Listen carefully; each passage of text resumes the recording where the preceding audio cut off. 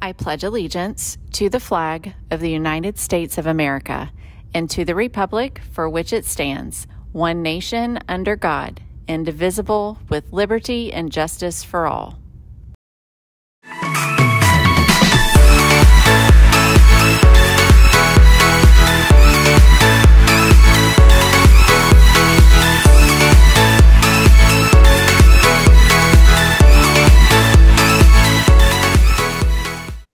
Hey, Bronze, it is Thursday.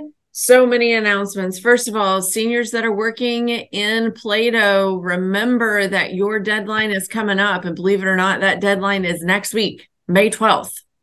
Need you to get that stuff done. You should be working within Plato. If you're in Mr. Enrico's class and he has been out, so you need to email either Miss Coleman or Mr. Harris. Both of them can help you if you need things unlocked, but we need some communication from you. So just make sure you're reaching out. You can also touch base with Miss Wasson, who's in your classroom, and she will communicate that need to us as you need things open within Plato. Get it done. Do not wait till the last minute. All right, dual enrollment is coming to an end this week. Congratulations to our dual enrollment students. We have students who are graduating with their AA next week. So with the end of the dual enrollment season brings a few announcements. For those of you that have dual enrollment at the end of your school day and those classes are no longer going to be meeting, you need an updated Flex Pass in order to get off campus. And if you're on campus, guess where you are to report? That's right, your dual enrollment class. If you are on this campus, you have to report to the class for which you are assigned, whether it's an off day or an on day. That is your assigned area. Teachers do not harbor fugitives. Make sure that those kids are reporting where they are assigned. That's all I have. Good morning, everyone. Just want to remind you, next Tuesday for sophomores, juniors, and seniors who do not have a score for graduation, this is your last chance to get that score. The best thing about the FAST test, if you're a junior and you're senior, you do not know this, you get that score within 24 hours. I will let the teachers know within 24 hours if that score is there, and it goes on that data sheet. Sophomores, same thing. So you will know that information. Moving forward, AP students, pay attention to this. You'll be testing with some people that you don't necessarily recognize and know. You have to have your student ID to come in and take your test. Part of the script that they are reading is to check your ID to make sure that the testing materials match the person in the room. If you do not have your ID or a form of ID at all, you will not get your test. I can't reiterate that enough. You have to have some form of ID. Honestly, you should be wearing your ID at all times so that we know that you belong on our campus. But when you go over to IRSC, you're going to be with people and retired teachers, different teachers from district office that are going to administering your exams, and they don't necessarily know your face and name. So they have to match it to your test materials. Please bring that. Other than that, AP teachers, please make sure to check your email today. I'm going to send you just some final logistics of some information to remind your AP students. Have a great day.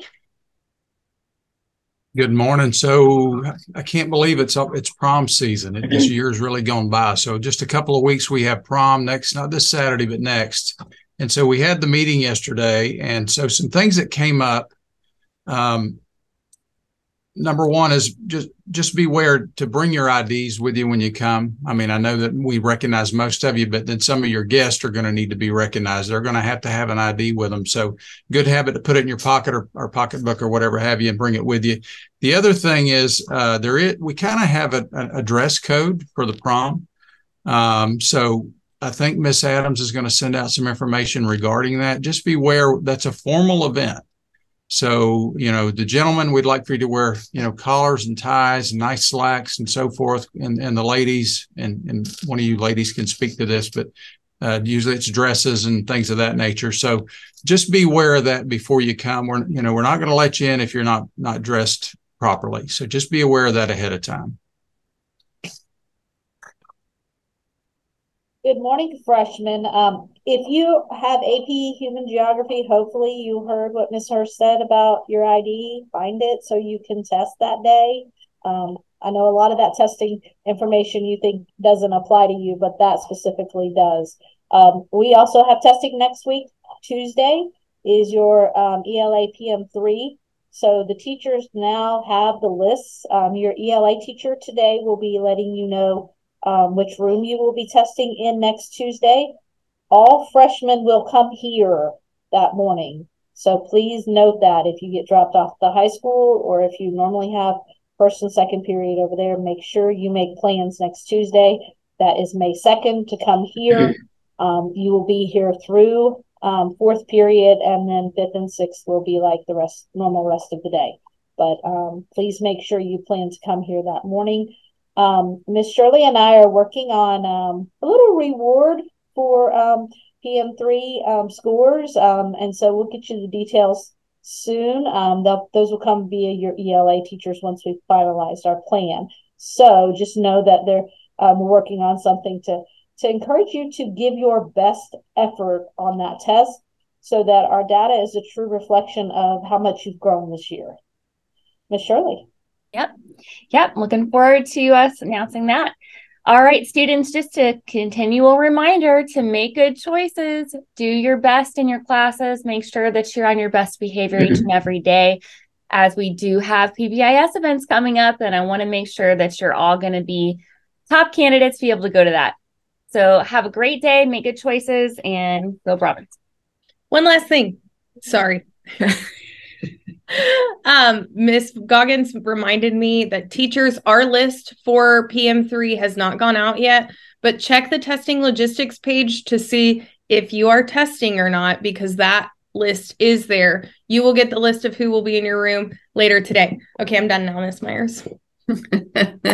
I just wanted to give a shout out to our seniors that have been participating in grad walks. We have gotten so much positive feedback from that, not just from the parents in the community who love seeing the pictures, but those who are participating at the elementary school. As impactful as this is on our seniors, you are having an impact on the students that you are going to see. So all of the littles that are lining the hallway, that are clapping for you, high-fiving as you go across, they are just as excited and motivated by seeing you come back to their school, and they can see themselves in you. Yesterday, we had a large group go back to Seminole Elementary, and man, some of you had some pretty powerful speeches. I've seen some videos of that, and just really encouraging. And it made me so proud of how you were pouring back into those kids that were listening to your advice and how to move forward and be great. It just makes me incredibly proud of you and how far that you have come to this journey. So all of that to say, you need to finish strong. Hearing from some of the teachers, senioritis is real. We know it's real, but you have just a few short weeks left before the end. Finish strong. Every day is full of choices that you can make to invest in yourself and this end. So we're saying that as we're coming up into this testing season, and we want you to be able to look back and be just as proud of the effort that you made these last few weeks. All right, make it a good one, as together we move forward and be great and be Brahmins all day.